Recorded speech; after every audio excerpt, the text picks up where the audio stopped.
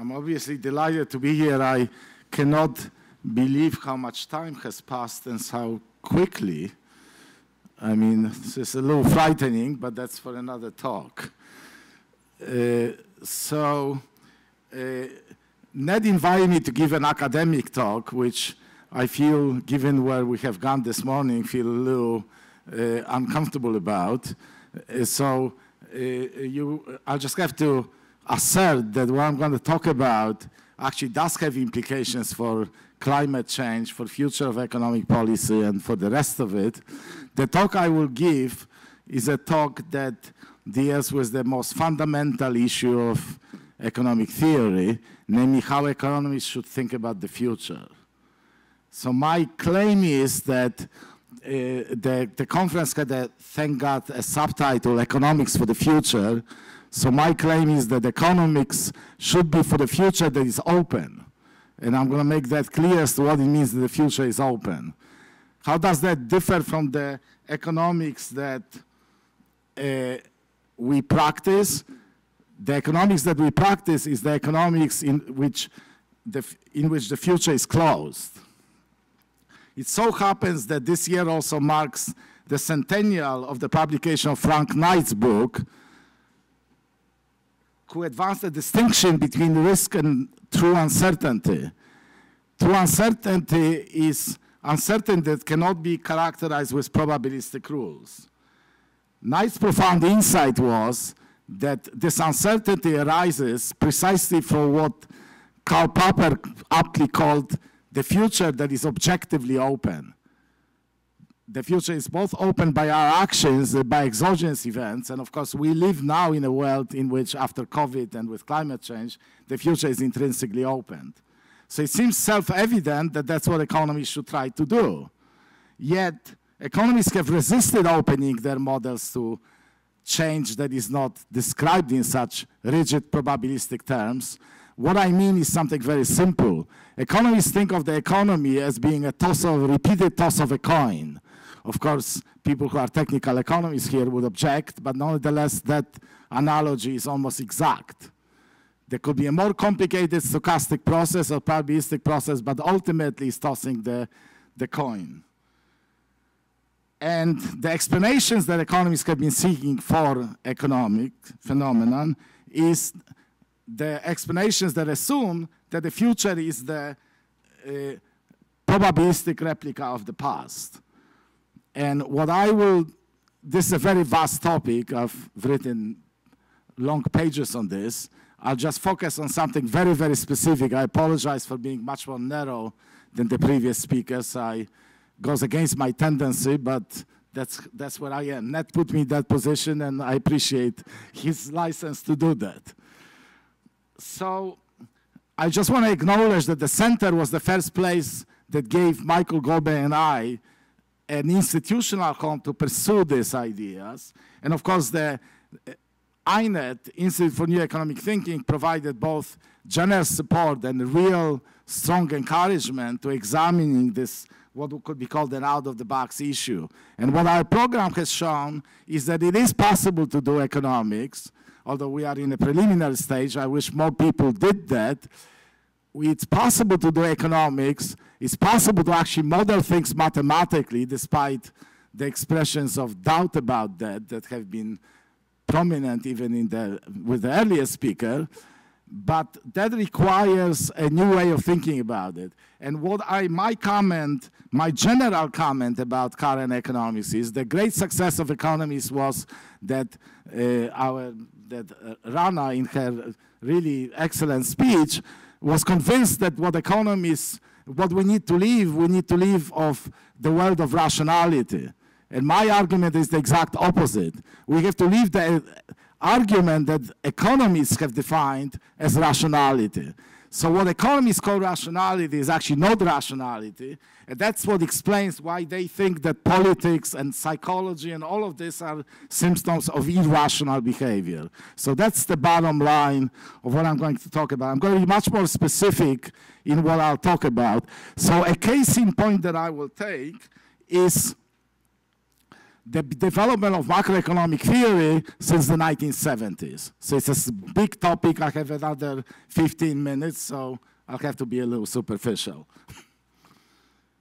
Okay, so this development in macroeconomic theory since 1970s can all be thought as an attempt to implement the book that Jeff Sachs put on the blackboard on the screen when he started to implement the Micro Foundations program. So in discussing the vision for the program, and that's the key, it's my favorite phrase since I came to the United States. I tried to read Harold Pinter, found it difficult, and all my senior thesis in college, I was a physics student on Pinter. So this has always been my favorite quote in the economics literature.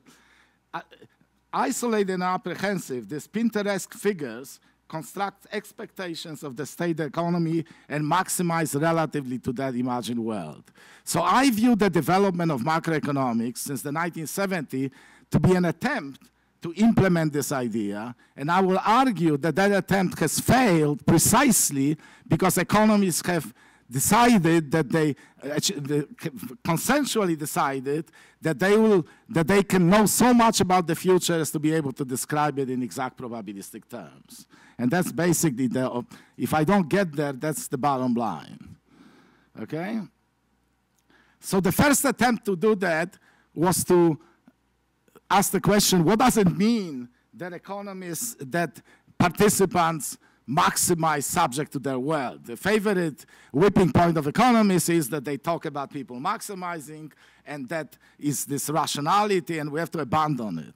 The problem, of course, is that it's not clear what rationality means. So the first attempt to describe this rational behavior was to show that the world that these Pinterest figures imagine is the world in which they simply do error correcting. They see an error in the inflation rate, they fix it by a fixed amount. That simple device, together with maximization, led to a radical reinterpretation of economic policy. It led to the idea that the economy converges to the natural rate, that led to a supposed explanation why the trade-off between inflation and unemployment is unstable, because it disappears in the long run, not for other reasons, and revolutionized macroeconomic policy to this day, actually. And all the major models that the central banks use are essentially based on these simple ideas that were there. So what was the problem with this idea? The problem with this idea is that people who simply correct errors are not rational in a normal sense. A rational person is a person who has some understanding of the world, as Ned put it, imagined world, and maximizes subject to that world.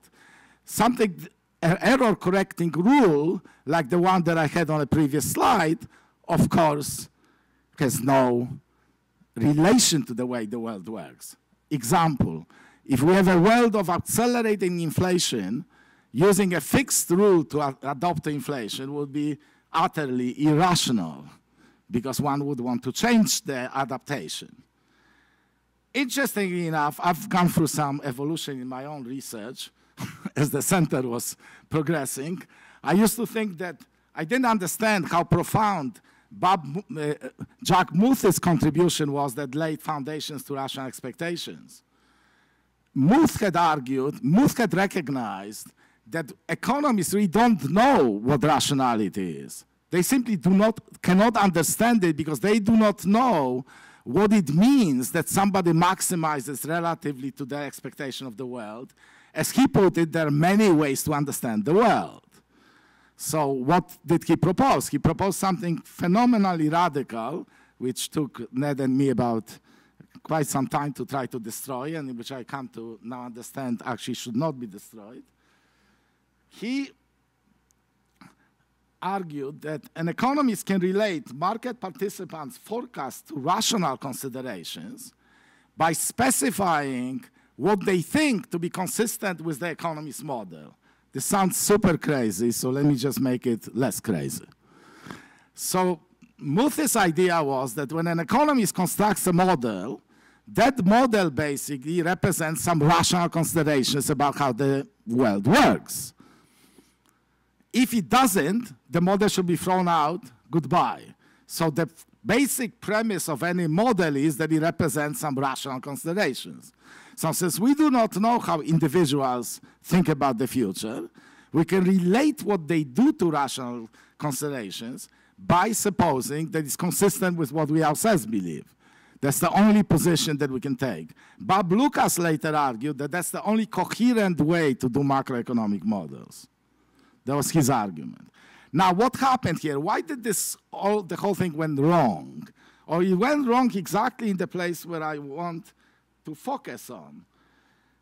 So first, let me mention what the implication. So it went wrong in the following assumption. Muth implemented this hypothesis in a model in which the world evolves according to a probabilistic rule.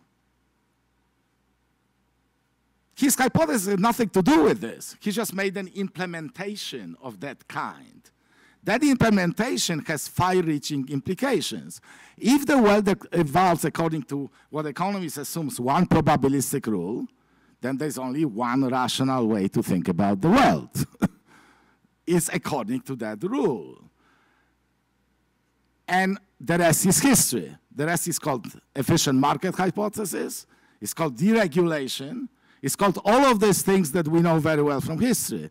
All of these things that supposedly have rational foundations. And that, and he has a really strong view on actually the government policy as well. And of course, all of this has nothing to do with rational foundations, has to do with an assumption that nothing genuinely new ever happens.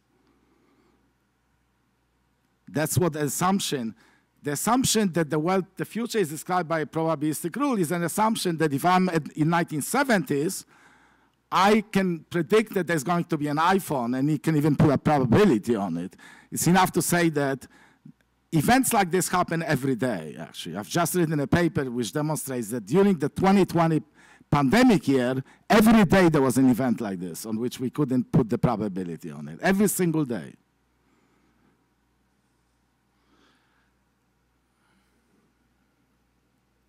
So this, of course, killed Phelps's idea. Why did it kill that idea? Because if the only one way to think about the future is the way economists think about the future, then, of course, participants' autonomous expectations play no role. The economist dictates what the individual autonomy means, precisely. Then this models experience difficulties. So the next phase in this saga has been that Bob Schiller in a pathbreaking showed that this kind of explanation simply fails to explain asset prices completely. So then there were two options. One is to abandon the idea that economists can describe the world so precisely. Another one is to say that there's something else that matters. Or that something else looked very plausible. Of course, people are emotional, as we heard.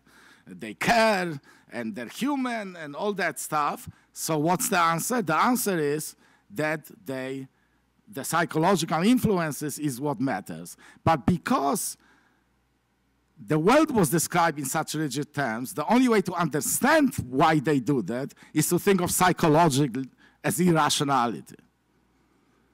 So that was the reason why I commented, or Rana's comment, that we have to leave the world of rational men. We have to leave the world of rational men as described by economists. That we definitely have to leave.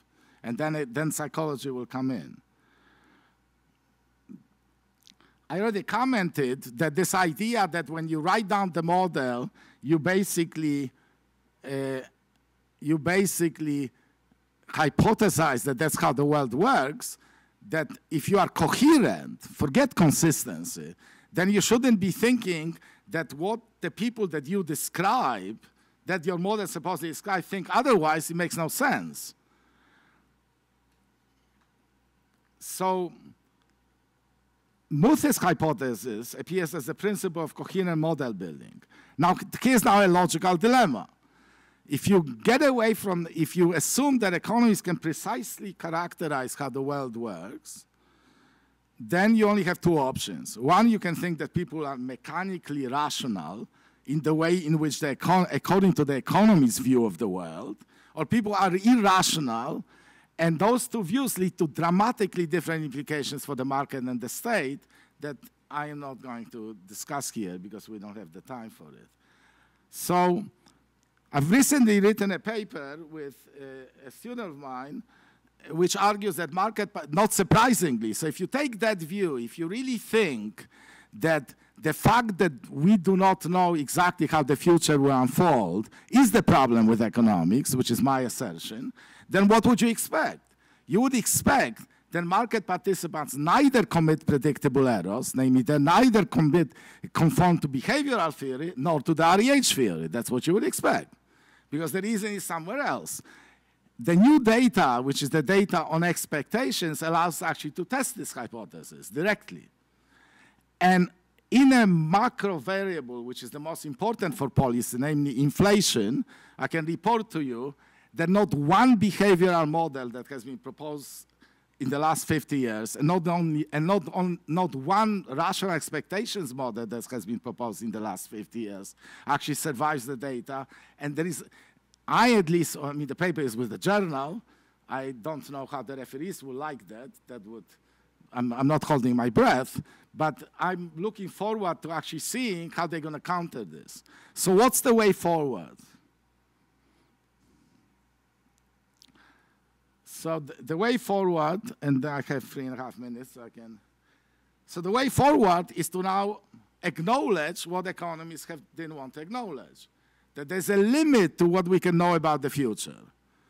Rana had asked me over lunch, why hasn't that such an obvious statement yet been acknowledged? That's an, you know, if I mentioned this to somebody who is not an economist, that's what I work on, and they said, oh, that's a very interesting research project. Is that really a research project? So it is a research project because the economists have basically refused to acknowledge that, no matter what they do, on a micro or macro level. So the question is, can this be done? So what this can be done if we acknowledge that we cannot know precisely what the future holds, and of course I'm not going to now in a 15-minute talk to say how that can be done, but what is interesting about it intuitively can be delivered in 2 minutes. Once you acknowledge that you do not know exactly how the world is going to work, your view of climate change, your view of COVID, your view of macroeconomic policy, all of it changes. All of it. The little I know now, I know that your view of how the stock prices unfold over time changes completely. That I already know because the paper is almost finished. But I already know that the macro views will also change, the macro policy view. And then what will come back? What will come back is once we do not know precisely how the world works, we don't know precisely how individuals make optimal decisions. And once we do not know precisely how individuals make optimal decisions, their autonomous decisions, as Ned put it, can actually play a role. So the question is, how do we model this in such a way as to have some handle on some bounds within which they make decisions, yet without being precise about the exact decisions that they make? And that is now appears to be possible. Once we pass that bridge, then it's clear that we can bring in psychology back into rationality, as Keynes argued. Keynes actually was the one who argued, who is always considered to be a predecessor of behavioral economics, that psychology is part of, by behavioral economists. That rationality, that psychology is part of rationality. It's a very famous claim that if we don't know the future precisely, what are we going to rely on? Is market sentiment, psychology, and all these things. The question is how to put this in a model. And then the models will also reflect political realities. They will have contingencies. There's one thing we're going to lose. We're going to lose the claim that we can predict the future exactly. And I am not sure that my colleagues would go along with admitting that. But once we did that, I think we can actually be optimistic about what Ned put in a subtitle, the economics of the future that is genuinely open. Thank you.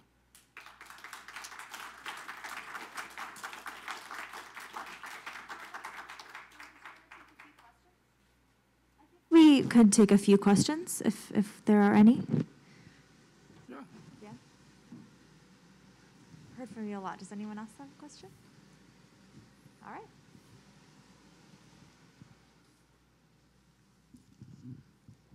Kind of a small point and a historical point, but I'm struck that the Knightian uncertainty can it also be called Humean uncertainty, because this is exactly what David Hume argued in the 18th century, and also in my perspective, it's very Popperian, Karl Popper's criticisms. And so I just wonder if you make any of these connections, because it just jumps right out at me as you're talking about this, that, yeah, this is what I teach my students about Hume and the problem of induction. So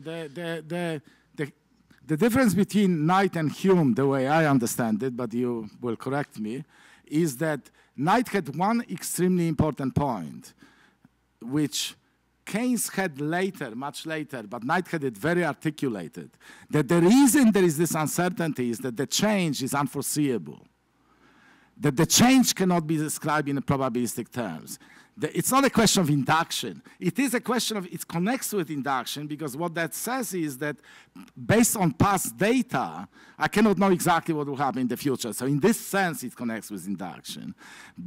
And that's exactly what the challenge is for economists, is that there needs to be a connection between the past and the future, but it cannot be a replica of the past. As far as Popper is concerned, Popper's poverty of historicis, which Popper does not give credit to Knight, is direct Knight. Popper is direct Knight. Popper basically says that the reason that you need an open society is because you basically have, in Knightian words, unforeseeable change. In fact, the most famous quote for me from Popper is that the future is open. And then he adds, it's very important, it is objectively open. But what does that mean that something is objectively open? It's objectively open because it cannot be described in exact objective terms, like probabilistic terms. And so that, to me, is that connection is exact. There's also a connection with Hayek. There's also obviously a connection with Hayek, who also believed that he prefers the exact, imperfect knowledge that is likely to be true to the pretense of the exact knowledge that is likely to be false.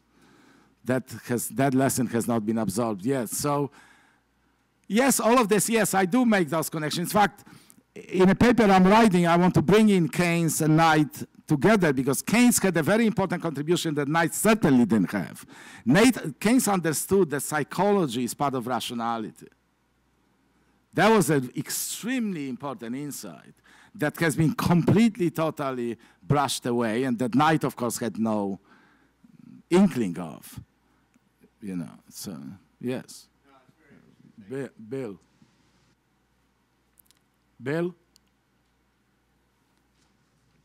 Whoever, yeah. We'll do you and then you.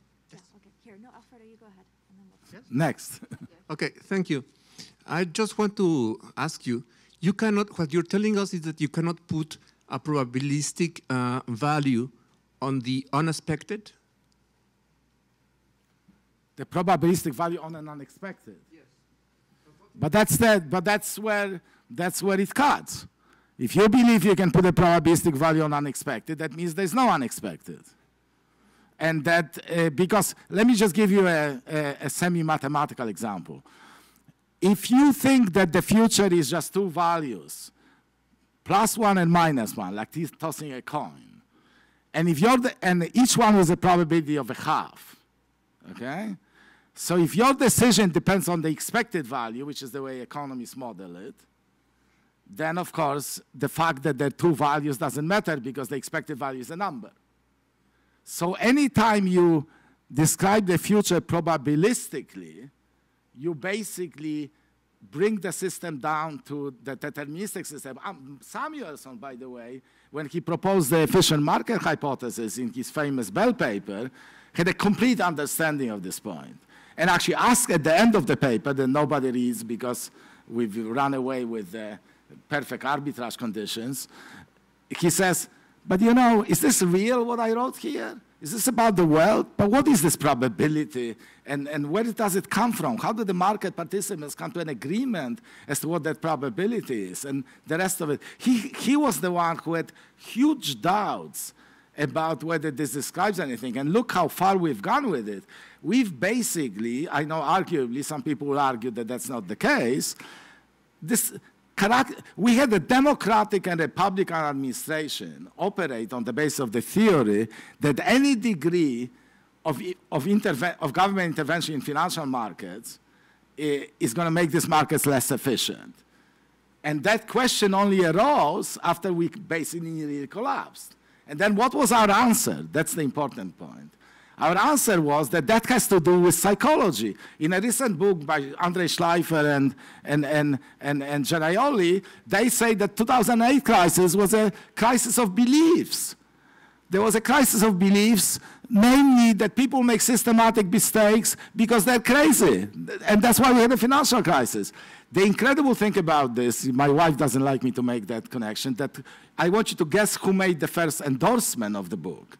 The top endorsement of the book is by no less but Janet Yellen, who says that this is a new way to do economic policy. We're going to base it on I quote, we're going to base it on systematic mistakes by financial market participants. Compare this with, say, the view of Bill Janeway's view, who argues that you need a government to bring people up to do things on which many of them will make mistakes, and these mistakes are not systematic, and they need the markets to actually propel this forward. That's a completely, radically different view of the world. Roman, just a footnote to what you said about Keynes. As you know, it was his interaction with Ramsey that proved enormously productive and led him from the treatise on probability to how he treats it in the general theory. And Ramsey really brings in the notion of degree of belief. You know, you have some probability that it might rain, but the question is, do you take an umbrella or not? That's the only way you can get to some kind of decision.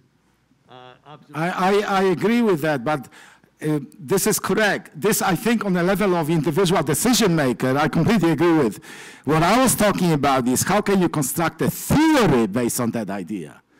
And the theory-based idea has to say how you form the probability that it's going to rain and the rest of it. Yes, Rob. And do just one more. I find myself coming here after being upstairs and talking about demagoguery or democracy and policy. And why I think your work is so important, Roman, is when economists pretend with quantitative tools that they're doing analysis, that's scientism, that's not scientific. And they become discredited as experts, and this is at a time when we need to really rejuvenate the credibility of expertise. And what I like most about your work is how you're exploring with data, and I know David Hendry has done some work like that at Oxford, whether these models can explain things. And it doesn't appear that they can, that these arbitrary assumptions of assigning a probability are false certainty. And I think that's very dangerous in the political climate in which we now live. In fact, they are they're false certainty when it comes to understanding the world. And as I try to explain with the coin tossing example, the exact certainty when it comes to their formal representation. If you say something is represented by probability, but your decision depends on the mean of that probability, that's not any different than you thinking that you make decisions based on deterministic number. This, by the way, is there's a broader thing that I want to link to Rana's important point. You see, people like her think that economists basically think humans are numbers, and can you put these things into numbers?